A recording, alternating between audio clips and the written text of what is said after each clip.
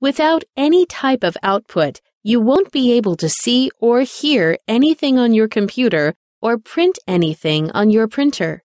So output devices are essential when working with computers. An output device conveys information from the computer to its user or performs an action based on a command.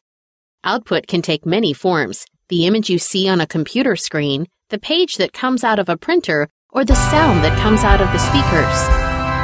When you project a slideshow from your laptop onto a large screen for an audience, that display is considered output. Output can also be a synthesized voice that reads screen contents for hearing-impaired individuals. Speech can be displayed as text in another form of output.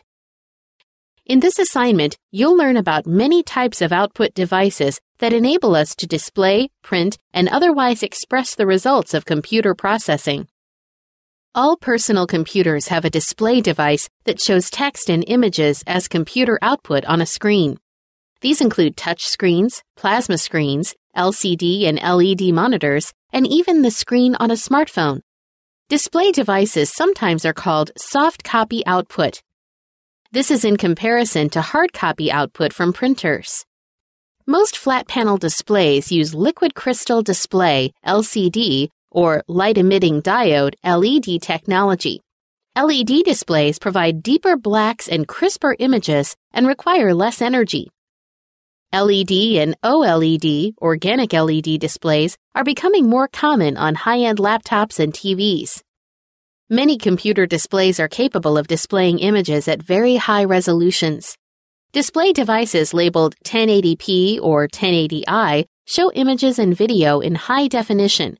You can watch HD TV right on your computer. Some newer display devices are wearable glasses with the ability to display information in 3D. A printer creates hard copy output on paper, film, photo paper, and other media. The most common printers are laser and inkjet. A printer can be connected to a computer or network by cable through a printer port, using a print server, through a USB port, or wirelessly. Inkjet printers print by spraying small dots of colored ink onto paper. Laser printers use a laser beam and toner to print on paper and are faster than inkjet printers. Toner is a fine powder that seals on the page. Color laser printers can print a full range of colors. Other laser printers print only in black and shades of gray. Printer speed is measured in pages per minute, ppm.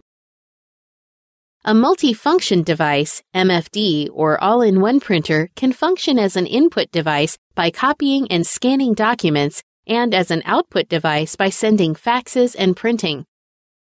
Three-dimensional printers can create objects based on computer models. These printers use special plastics to generate objects.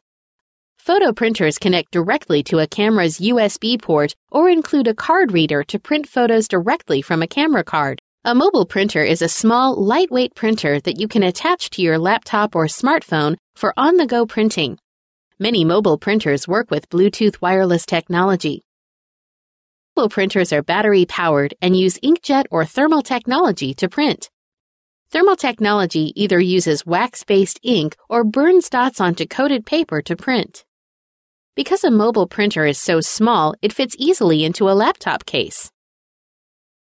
Their small size, however, prevents some mobile printers from using standard 8.5 by 11-inch paper. Instead, they print on smaller, sometimes odd-sized papers. A large format printer is a special kind of printer that is capable of printing on very large sheets of paper. Some large format printers, called plotters, use charged wires to produce high-quality drawings for professional applications, such as architectural drawings and blueprints. Graphic artists and designers use large format inkjet printers to print large drawings, posters, and photographs. Audio output includes recorded music, spoken voice, soundtracks for movies or video, computer-generated music, or other sounds, such as the beeps a computer emits if you make an error. Speakers can be built into a computer, smartphone, or tablet. Wired or wireless external speakers can also be added to a system. By adding speakers to a computer system, you can have enhanced sound for your music or videos. If you want to listen to sound in a public space, headphones are an option for many devices. They can be connected via a USB or other cable, or can be wireless. Mobile phones and digital music players have jacks for headphones or earbuds, which are speakers small enough to place in your ears. If you want to video chat or use your computer for telephone calls over the web, a headset is a good option. Headsets include speakers for output and a microphone for input. Projectors, sometimes referred to as data or video projectors, let you display computer output on a wall or projection screen. Many projectors work with dual screens, so you can view a slightly different output on your computer. For example, a presentation with speaker notes while your audience just sees the presentation. Projectors can be connected to a computer wirelessly or via a cable.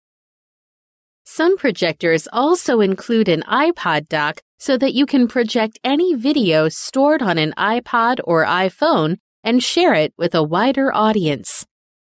Newer projectors can be very small, even built into a smartphone, tablet, or laptop.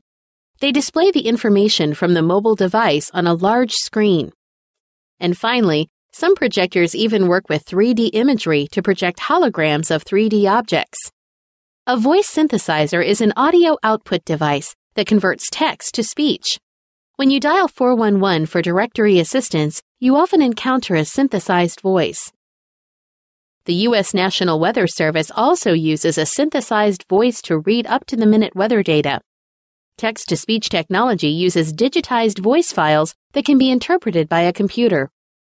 Some operating systems have built-in voice synthesizers. For example, Windows 7 has a program called Narrator that can read screen contents. This feature enables visually impaired users to hear rather than read screen contents.